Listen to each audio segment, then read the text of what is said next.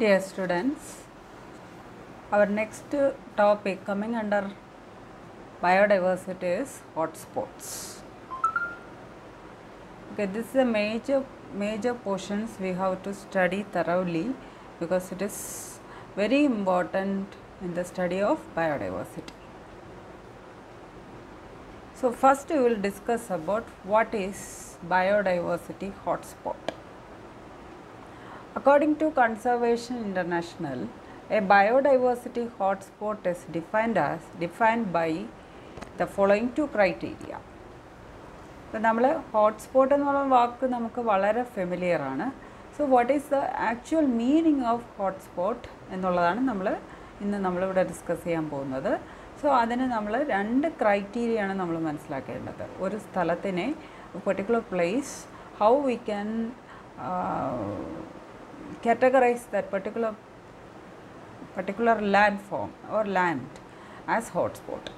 So, adine rendu criteria onnamathathu, it must have at least 1500 species of endemic vascular plants. Endemism എന്ന് പറയുന്നത് നമ്മൾ നേരത്തെ തന്നെ പഠിച്ചിട്ടുള്ളതാണ്. That is, endemism is the degree to which species are found only in a given place. ഒരു particular ഏരിയയിൽ മാത്രം കാണുന്ന ആനിമൽസും പ്ലാന്റ്സും അതിൻ്റെ അഡാപ്റ്റേഷൻസ് എന്ന് പറയുന്നത് അവിടെ ജീവിക്കാൻ വേണ്ടി മാത്രമുള്ളതായിരിക്കും. അങ്ങനെയുള്ള സ്പീഷീസിനെയാണ് നമ്മൾ എന്ത് പറയുന്നത്, എൻഡമിക് സ്പീഷീസ് എന്ന് പറയുന്നത്. അതിൽ തന്നെ 1500 സ്പീഷീസ് വാസ്കുലർ പ്ലാന്റ്സ് ഉണ്ടായിരിക്കണം. രണ്ടാമത്തേത് must have lost at least 70% of its original area. അപ്പോൾ ശരിക്കും ആ ഏരിയയിൽ പണ്ട് വളരെ തിങ്ങി വളർന്ന പ്ലാന്റ്സും ആനിമൽസും ഉണ്ടായിരുന്നു. പക്ഷേ ഇപ്പോൾ അതിൽ 75% എങ്കിലും ലോസ്റ്റ് നഷ്ടപ്പെട്ടിട്ടുണ്ടാവണം. അങ്ങനെയുള്ള ഏരിയയാണ് എന്ന് നമ്മൾ പറയുന്നത്. It is considered as the hotspot. 1500 species of endemic vascular plants must be there and must have lost at least 75% of its original area. Worldwide, suppose we are assessing the land, assessing the biodiversity areas, there are 34 hotspots have been identified worldwide. ഇങ്ങനെയുള്ള നാശം സംഭവിച്ചിട്ടുള്ള സ്ഥലങ്ങൾ എന്നാൽ വളരാനുള്ള സാഹചര്യമുണ്ട്. പക്ഷേ due to some anthropogenic activities, human activities ആ സ്ഥലത്തുള്ളതെല്ലാം ഇങ്ങനെ നശിച്ചു പോകുന്നെങ്കിലാണ് നമ്മളതിനെ that landform is considered as that biodiversity area is considered as the biodiversity hotspot. So this is one more definition. It is in your textbooks. It is more botanical. Okay. So hotspots are the regions of extremely high species diversity, exceptionally greater species richness, very high concentration of endemic species, most seriously threatened flora and fauna, and rapid modification, degradation or loss of habitat. ഇതിലെല്ലാം ഉണ്ട്, ഈ പറഞ്ഞ ഡെഫിനിഷനിലെല്ലാം ഉണ്ട്. That is species richness എന്ന് പറയുന്നതിൻ്റെ meaning നമ്മൾ കഴിഞ്ഞ ക്ലാസ്സിൽ നോക്കിയതാണ്. ദാറ്റ് ഈസ് ഈ സ്പീഷീസ് അബൻഡൻസ്. ഇപ്പോൾ ഹോട്ട്സ്പോട്ട് എന്ന് പറയുന്നത് എന്താണ്, region extremely high species diversity, ഒരുപാട് തരം പ്ലാന്റ്സും ആനിമൽസും ഉണ്ടായിരിക്കണം. ആൻഡ് സ്പീഷീസ് റിച്ച്നെസ് ഉണ്ടായിരിക്കണം. എന്നിട്ട് അത് കോൺസെൻട്രേഷൻ ഓഫ് എൻഡമിക് സ്പീഷീസ് അവിടെ ഉണ്ടായിരിക്കണം. ആൻഡ് മോസ്റ്റ് സീരിയസ്ലി ത്രെട്ടൻഡ്, എന്നാൽ അതിൽ ത്രെട്ടണിങ് എന്തെങ്കിലും തരത്തിലുള്ള ആക്ടിവിറ്റീസ്, ഹ്യൂമൻ ആക്ടിവിറ്റീസിനാൽ ഫ്ലോറ ആൻഡ് ഫോണ is with threatening. And rapid modification, പെട്ടെന്ന് തന്നെ ആ സ്ഥലം ഇങ്ങനെ മാറിക്കൊണ്ടിരിക്കുകയാണ്. അതൊക്കെ നമ്മൾ ഇനി വരുന്ന സ്ലൈഡ്സിൽ കാണും അതെങ്ങനെയാണ്. ദെൻ ഡീഗ്രഡേഷൻ, നാശം ഉണ്ടാവും. പിന്നെ ഓരോ ജീവിക്ക് ജീവിക്കാനുള്ള ചുറ്റുപാടില്ലാതാകുന്നുണ്ട്. That is loss of habitat. Okay. So here also it is written as endemic species are those species whose range is restricted to a limited geographical area. ഇവിടെ ഒരു എക്സാമ്പിൾ ഫോട്ടോ കാണിച്ചിട്ടുണ്ട്. That is ഗ്ലോറിയോസ സൂപ്പർബ. It is considered as the flower of Tamil Nadu. അത് നമ്മുടെ ഈ നാട്ടിൽ മാത്രം, അതായത് Indian climatic condition especially ഇന്ത്യയിൽ തന്നെയുള്ള ട്രോപ്പിക്കൽ ഏരിയയിൽ കാണുന്ന endemic സ്പീഷീസാണ് ഗ്ലോറിയോസ സൂപ്പർബ. So it's an example of endemic species. So these are the 34 terrestrial hotspot. അതിൻ്റെ ഒരു ഡയഗ്രമാറ്റിക് റെപ്രസെൻ്റ് മാപ്പാണ് ഈ കാണിച്ചിരിക്കുന്നത്. So what are this? So these are the 34 terrestrial hotspots which are identified in our earth. And red color കാണിച്ചിരിക്കുന്നുണ്ടോ, eastern Himalayas, western and western ഗാട്ട്സ്. These are the two hotspot areas recognized in India. അതിൽ തന്നെ നോക്കിക്കേ, western ഗാട്ട്സ് is part of Kerala. അപ്പോൾ അതുകൊണ്ട് തന്നെ നമ്മളിത് കൃത്യമായിട്ട് പഠിക്കേണ്ട ഒരു കാര്യമാണ്. That is the hotspot 34 terrestrial hotspot. ഇത് നിങ്ങൾ കാണാതെ പഠിക്കുകയൊന്നും വേണ്ട. പക്ഷേ അതിലുള്ള ഇന്ത്യയിൽ ഉൾപ്പെട്ടിരിക്കുന്ന 2 ഏരിയാസാണ് വെസ്റ്റേൺ ഗാട്ട്സും ഈസ്റ്റേൺ ഹിമാലയാസും. അപ്പോൾ ആ കാര്യം നമ്മൾ ഓർത്ത് വെക്കുക. അത് ചിലപ്പോൾ ചോദിച്ചെന്നിരിക്കും. Okay, that is western ഗാട്ട്സ് and the eastern Himalayas and Indo Burma എന്നാണ് അത് പറയുന്നത്. Eastern Himalayas and Indo Burma. ഇവിടെ 14ാമത് കാണിച്ചിരിക്കുന്നത് that is 14th one, that is Indo Burma and little area, some portions of Indo Burma area is as part of the India. അപ്പോൾ അങ്ങനെ ആലോചിക്കുക. എങ്കിലും മെയിനായിട്ട് പൂർണ്ണമായിട്ടും ഇന്ത്യയിലുള്ളത് ഈസ്റ്റേൺ ഹിമാലയാസും വെസ്റ്റേൺ ഗാട്ട്സും. ഇനി suppose V R considering the world top biodiversity rich Nations. ഏതൊക്കെ നേഷൻസിലാണ് ഏറ്റവും കൂടുതൽ ബയോഡൈവേഴ്സിറ്റി റിച്ച് നേഷൻസ് ആയിട്ട് വേൾഡിൽ കൺസിഡർ ചെയ്യുന്നത്? ഇന്ത്യ ഉണ്ടെന്നുള്ളത് ഇപ്പോൾ ക്ലിയർ ആണല്ലോ. അപ്പോൾ അതിൽ തന്നെ ഇത്രയും 34 ഹോട്ട്സ്പോട്ട്സ് ആർ റെക്കഗ്നൈസ്ഡ്. അത് കൂടുതലും കൺട്രി വൈസ് പറയുകയാണെങ്കിൽ includes Australia, Brazil, Cameroon, China, Colombia, Costa Rica, Ecuador, India, Indonesia, Madagascar, Malaysia, Mexico, then Panama, Papua new guinea, Peru, Philippines, south Africa, Venezuela, Vietnam and share. അപ്പോൾ ഇത്രയും സ്ഥലങ്ങളിലാണ് ഏറ്റവും കൂടുതൽ ബയോഡൈവേഴ്സിറ്റി റിച്ച് ആയിട്ടുള്ള forest കാണുന്നത്. അതും ഒന്ന് മനസ്സിലാക്കി വയ്ക്കുക. ചിലപ്പോൾ 1 മാർക്കിനൊക്കെ ചോദിക്കും, name 2 biodiversity rich Nations of the earth എന്നൊക്കെ ചോദിച്ചാൽ ഇത്രയും കൺട്രിയുടെ അകത്തുനിന്ന് തന്നെ നിങ്ങൾ എഴുതാൻ ശ്രമിക്കുക. Then one more 2 mark question, mega diversity zones. What are considered as mega diversity zones? So biotic diversity is not uniform in different geographical regions of the earth. So according to climatic conditions and habitat rich regions, we can see the biodiversity may vary. So it is not uniform while we are considering the whole earth. So some regions have highly favorable environmental conditions to support and sustain this life forms in ജീവിക്കാനുള്ള, whether it is microbial flora and fauna, then എന്താണ് plants, animals, normal plants and animals. ഇതിനെല്ലാം നമ്മൾ എടുത്ത് നോക്കിക്കഴിഞ്ഞാൽ some regions of the earth have highly favorable environmental conditions to support and sustain life. Okay, അപ്പോൾ അങ്ങനെയുള്ള that areas are considered as or called as mega diversity zones. So mega diversity zones are the geographical regions with highly favorable ecological conditions, high species abundance and immense biodiversity. അപ്പോൾ അങ്ങനെയുള്ള ഏരിയകളിൽ സ്വാഭാവികമായിട്ട് എന്തുണ്ടാവും?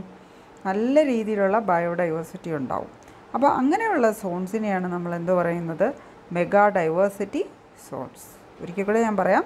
Some regions have highly favourable environment conditions to support and sustain life.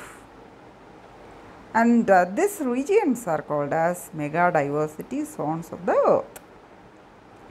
And these geographical regions with a highly favorable ecological conditions, high species abundance and immense biodiversity. ഇത്രയും ഉണ്ടായിരിക്കും. മനസ്സിലാവുന്നുണ്ടോ? So India, നമ്മുടെ country എടുത്തു നോക്കി കഴിഞ്ഞാൽ India is considered as a mega diversity nation. ഈ പറഞ്ഞിരിക്കുന്ന എല്ലാ favourable കണ്ടീഷൻസും we can see in India is considered as the peninsular India അല്ലേ. അപ്പോൾ ഇതിൽ നോക്കിക്കഴിഞ്ഞാൽ we can see different climatic conditions. Here we can see deserts are there, then that is xerophytic conditions are there, temperate region, മഞ്ഞുമൂടിയ ice capped mountains are there, then mesophytic climatic conditions and tropical climatic conditions, coastal areas. So in India we can see the characteristics of mega diversity zones is available, and as a result we can see the presence of a biodiversity rich area both in aquatic and terrestrial areas. അപ്പോൾ അങ്ങനെ കൊണ്ട് തന്നെ നമുക്ക് India our country we can consider it as a mega diversity nation. So India a mega diversity nation. So India contributes to nearly 8.22% of global biodiversity. അപ്പോൾ ലോകത്തിൻ്റെ മൊത്തം ബയോഡൈവേഴ്സിറ്റിയുടെ 8.22% ഉള്ളത് എവിടെയാണ്? ഇന്ത്യയിലാണ്. മനസ്സിലായോ? അപ്പോൾ അത് ഒരു 2 മാർക്സ് ക്വസ്റ്റ്യനായിട്ട് വേണമെങ്കിൽ ചോദിക്കാം. അപ്പോൾ അങ്ങനെയാണെങ്കിൽ ഇതൊരു ജനറൽ പാർട്ടാണത്. അത് ഇത്രയൊക്കെ എഴുതിയാൽ തന്നെ നമുക്ക് 2 മാർക്സ് ക്വസ്റ്റ്യൻ്റെ ആൻസറായിട്ട് നമുക്ക് കിട്ടും. Then in terms of domesticated plants and animals, അത് നോക്കിയാലും ഡൊമസ്റ്റിക്കേറ്റഡ് എന്ന് പറയുമ്പോഴത്തേക്കും നമ്മൾ വളർത്തുന്നത് അല്ലേ, അതിൽ നോക്കിക്കഴിഞ്ഞാലും India ranks 7th in the world. Okay, അപ്പോൾ അതുകൊണ്ടൊക്കെ തന്നെ we can see India is with the immense rich agro biodiversity and also to the conservation of numerous plant and animal species. അപ്പോൾ അങ്ങനെ നമ്മൾ നമ്മുടെ ആവശ്യങ്ങൾക്ക് വേണ്ടിയിട്ട് ഇതിനെ വളർത്തുമ്പോഴും നമ്മളറിയാതെ തന്നെ we are conserving numerous plant and animal species. The animal husbandry, milk productsന് വേണ്ടിയിട്ട്, fisheries, then aquaculture, പിന്നെ മെഡിസിനൽ പ്ലാന്റിന് വേണ്ടി സീരിയൽസ്, പൾസസ് ഇതെല്ലാം വളർത്തുന്നത് വഴി ഇതിലെല്ലാം ഡൊമസ്റ്റിക്കേഷൻസ് വഴി ഇന്ത്യ ഒരുപാട് ആനിമൽസിനെയും പ്ലാന്റ്സിനെയും കൺസേർവ് ചെയ്യുന്നുണ്ട്. ഓക്കെ, സോ അതൊക്കെയാണ് ഇതുമായിട്ട് ബന്ധപ്പെട്ട് പറയാനുള്ളത്. Next will study about what are the threads to biodiversity. ഇത് തന്നെ നമ്മൾ verb ഫോമിലും what are the causes for loss of biodiversity എന്നുള്ള രീതിയിൽ നമ്മളിതിനെ പഠിക്കും. സോ ത്രെഡ്സ് ടു ബയോഡൈവേഴ്സിറ്റി ഇതൊരു ബേർഡ്സ് ഐ വ്യൂ പോലെയാണ് കാണിച്ചിരിക്കുന്നത്. That is the habitat destruction, global climatic change, habitat fragmentation, pollution, over exploitation, diseases. So these are the major threats to biodiversity. ഇത് ഞാനിപ്പോൾ explain ചെയ്യുന്ന കാര്യം ഇത് തന്നെയാണ് കോസസിൽ നമ്മൾ പഠിക്കുന്നത്. ദെൻ ദിസ് ഫിഗർ, ഈ ഫിഗർ കണ്ടിട്ട് എന്ത് തോന്നുന്നു? കടൽ കയറി വരുന്നുണ്ട്, ദെൻ ഓവറായിട്ടും വോൾക്കാനിക് ഇറപ്ഷൻസ് കാണുന്നുണ്ട്, ദെൻ ഫോറസ്റ്റ് ഫയർ. ഇന്ന് ഏറ്റവും കൂടുതൽ നമ്മൾ ഫേസ് ചെയ്യുന്നൊരു പ്രോബ്ലമാണ് ഫോറസ്റ്റ് ഫയർ. ഓക്കെ, ഇതൊരു ജനറൽ അവയർനെസ്സിന് വേണ്ടി ഞാൻ ഈ ഫോട്ടോ ഇട്ടുന്നേ ഉള്ളൂ. സോ നെക്സ്റ്റ് നിങ്ങൾ കേട്ടിട്ടുണ്ടാവും poaching. So poaching is the hunting and harvesting of wild plants animals such as through hunting, phishing, trapping, harvesting. അപ്പോൾ ഇങ്ങനെയൊക്കെയുള്ള കാര്യങ്ങൾ കൊണ്ട് നമുക്ക് ബയോഡൈവേഴ്സിറ്റി ഡിപ്ലീഷൻ കാണാൻ പറ്റും. സോ ഇതൊരു വളരെ വിഷമം തോന്നുന്നൊരു ഫിഗറാണ്. കണ്ടില്ലേ, ആനക്കൊമ്പ് അടുക്കി വെച്ചിട്ടുണ്ട്, ടൈഗറിൻ്റെ പിന്നെ സ്കിന്ന് വെച്ചിട്ടുണ്ട്, ലെപ്പേർഡ്സിൻ്റെതുണ്ട്, മാനിൻ്റെ കൊമ്പും ഒക്കെ ഉണ്ട് അല്ലേ. പണ്ടത്തെ വീടുകളിലൊക്കെ നോക്കിക്കഴിഞ്ഞാൽ പൂമുഖത്ത് ഇങ്ങനെ മാനിൻ്റെ കൊമ്പൊക്കെ എടുത്ത് ഇങ്ങനെ വെച്ചേക്കുന്ന കാണാം. സോ അന്നത്തെ കാലമല്ല ഇന്ന്, ഇതെല്ലാം ക്രൈമാണ്. ഓക്കെ, സോ നെക്സ്റ്റ് ഇത് മുതലാണ് നമ്മൾ ഇനി 4 മാർക്ക് ക്വസ്റ്റ്യനാണ്. What are the causes for the loss of biodiversity? എങ്ങനെയൊക്കെ ഈ ബയോഡൈവേഴ്സിറ്റി നമുക്ക് നഷ്ടപ്പെട്ടുകൊണ്ടിരിക്കുന്നു? What are the major causes? That is we can categorize the causes into many heads. That is loss and fragmentation of habitats, introduction to exotic or non-native or foreign species or alien species, over exploitation of biotic resources, extensive urbanization and massive industrialization, environmental pollution, extension of intensive agriculture, large scale of deforestation എന്നൊക്കെ പറഞ്ഞ് നമുക്ക് ഒരുപാട് കാര്യങ്ങൾ പറയാമെങ്കിലും for our convenience and we can categorize the causes into three main heads. First one, that is the modification, fragmentation and loss of habitats. അപ്പോൾ നിങ്ങൾ ഈ figure ഒന്ന് നോക്കിക്കേ. അതിൽ ഒന്നാമത്തെ ഫിഗർ മുകളിൽ ലെഫ്റ്റിൽ കൊടുത്തിരിക്കുന്നത് ഇറ്റ്സ് ടെറസ്. നിങ്ങൾ സൂം ചെയ്ത് നോക്കിയാൽ നിങ്ങൾക്കും പറ്റും. That is it's actually A terrace forming. തട്ടുതട്ടായിട്ട് ഒരു കുന്നിനെ മുഴുവൻ ഇടിച്ച് ടെറസുകളാക്കി അഗ്രികൾച്ചർ ഫീൽഡാക്കിയിരിക്കുകയാണ്. അതിൻ്റെ നിയർ ബൈ ഏരിയാസ് നോക്കിക്കഴിഞ്ഞാൽ it's actually thick forest. So അവിടെ വരുന്ന മാറ്റം കൊണ്ട് അവിടെ എത്ര ബയോഡൈവേഴ്സിറ്റി ലോസ് ഉണ്ടായിരുന്നിട്ടുണ്ടാവും അല്ലേ? പിന്നെ ഇപ്പുറത്ത് നോക്കിക്കഴിഞ്ഞാൽ we can see that forest trees എല്ലാം ഫെല്ല് ചെയ്തിട്ടിരിക്കുകയാണ് കേട്ടോ, deforestation. Then the third one, താഴത്തെ ഫിഗർ നോക്കിക്കഴിഞ്ഞാൽ ഫോറസ്റ്റ് ഫയറാണ് അല്ലേ? അപ്പോൾ ഈ ഇത്രയൊക്കെ കോസസ് കൊണ്ടിട്ട് we can see alternation, fragmentation, reduction, degradation and destruction of loss of natural habitats for human settlement. അതാണ് ഞാൻ ആദ്യം പറഞ്ഞത്. എല്ലാം കൂടി ചേർത്തിട്ടാണ് ഇതിൽ വരുന്നത്. നമ്മുടെ ആവശ്യങ്ങൾക്ക് വേണ്ടി human settlement, urbanisation, industrialisation, agriculture, commercial plantations, പിന്നെ ഗ്രേസിങ്, നമ്മൾ വളർത്തുന്ന ജീവികൾ പോയി പുല്ല് തിന്നുന്നത്, ഇതൊക്കെ, പിന്നെയൊക്കെ ഡാംസ് ഉണ്ടാക്കാൻ വേണ്ടിയിട്ട്, in some cases four mining purpose, ഇതിനെല്ലാം വേണ്ടി നമ്മളിതിനെ ഡെപ്ലീറ്റ് ചെയ്യുന്നുണ്ട്. So they often involve large scale destruction of forest, grass lands അല്ലേ, wet lands, യൂട്രോപ്പിക്കേഷൻ of ponds and lakes, ഇതെല്ലാം ഉണ്ടാവും. So these activities kill organisms in large numbers. Okay, then fragmentation of habitats. അപ്പോൾ ഇതെന്ത് പറ്റുമെന്ന് വെച്ചാൽ ഈ ആദ്യത്തെ ഫിഗറിൽ തന്നെ നമുക്കറിയാം, ഇടയ്ക്ക് ആ അഗ്രികൾച്ചർ ലാൻഡ് വന്നപ്പോഴത്തേക്കും അപ്പുറത്തെ സൈഡും ഇപ്പുറത്തെ സൈഡുമായിട്ട് ഫ്രാഗ്മെൻ്റ് ആയിപ്പോയി.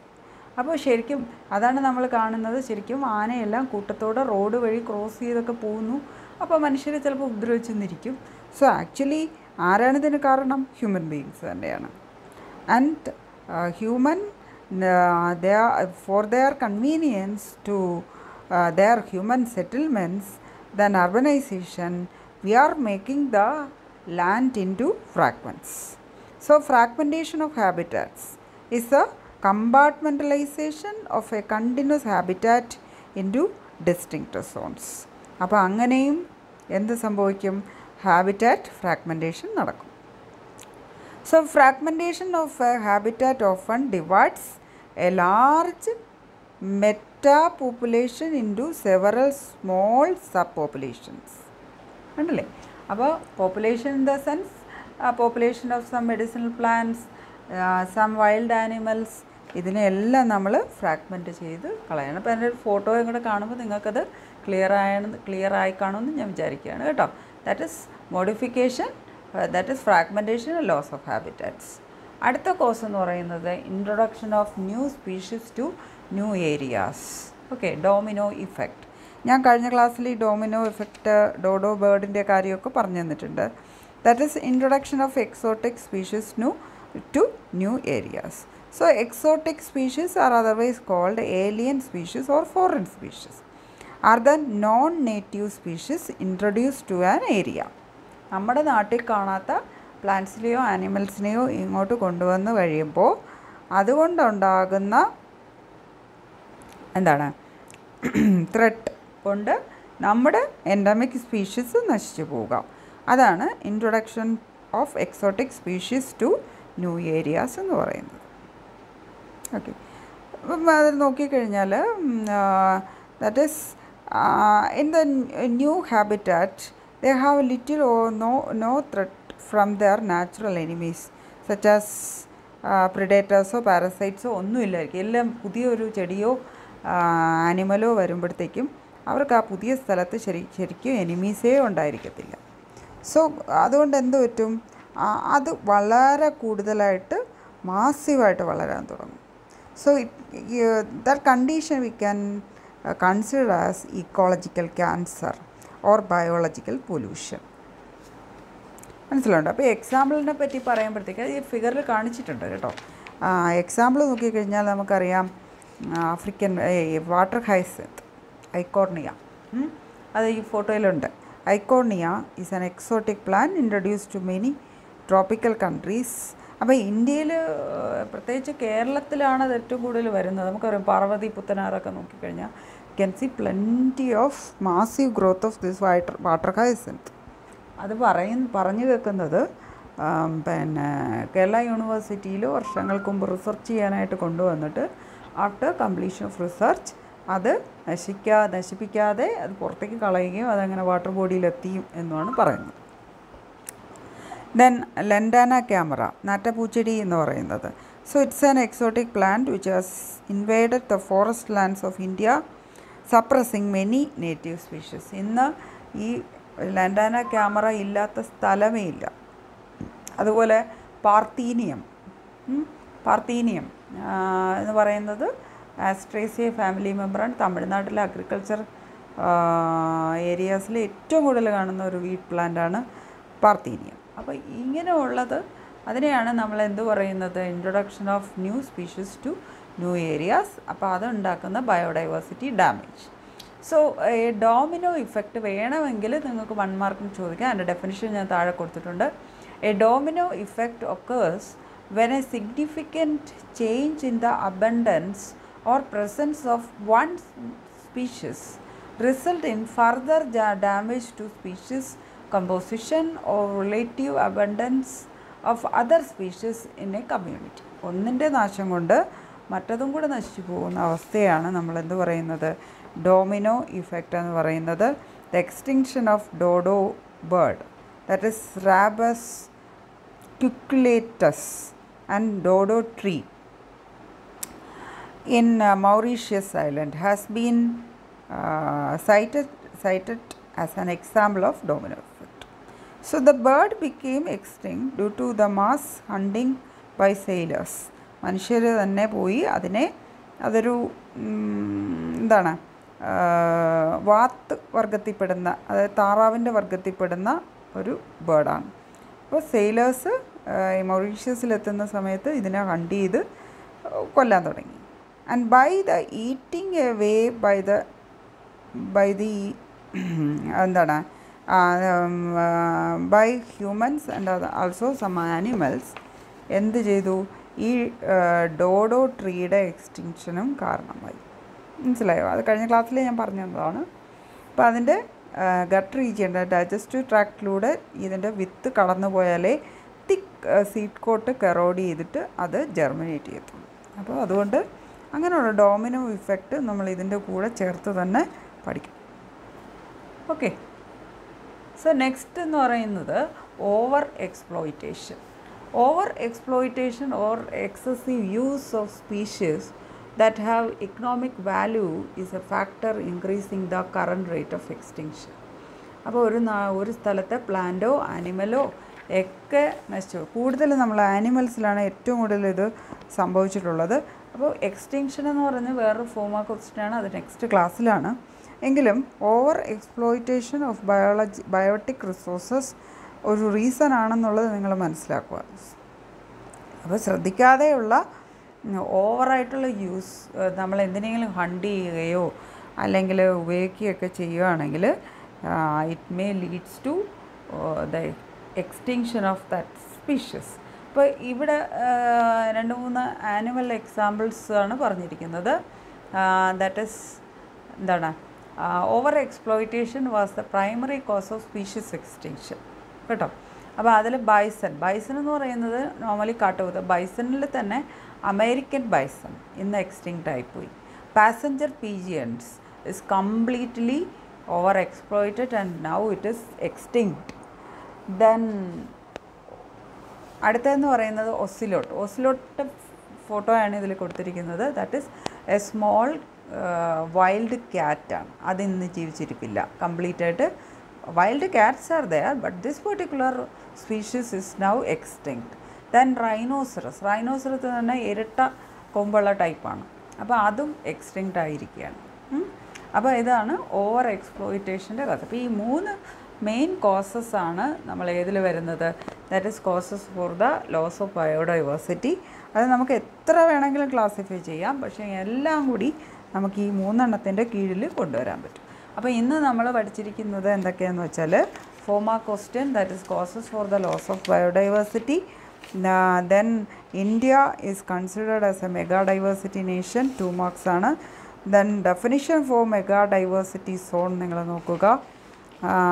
Then what is the definition for hotspot? Hotspot major biodiversity rich Nations ഏതൊക്കെ, ഇത്രയും കാര്യങ്ങളാണ് നമ്മൾ ഇന്ന് നോക്കിയത്. ഇത് കുറച്ചൊരു ഡ്രൈ ആണ് എങ്കിലും നിങ്ങൾ ശ്രദ്ധിച്ച് പഠിക്കുക. നമുക്ക് ഒരുപാട് ക്വസ്റ്റ്യൻസ് ഉണ്ട്. ഈ ഹോട്ട്സ്പോട്ട് എല്ലാം ഷുവർ ക്വസ്റ്റ്യൻസ് ആണ്. Then also 4 marks causes for the loss of biodiversity ചോദിച്ച് കാണാറുണ്ട് കേട്ടോ. അപ്പോൾ എന്തെങ്കിലും ഡൗട്ട്സ് ഉണ്ടെങ്കിൽ നിങ്ങൾ കൃത്യമായിട്ട് ചോദിക്കുക, നന്നായി മനസ്സിലാക്കുക. Thank you.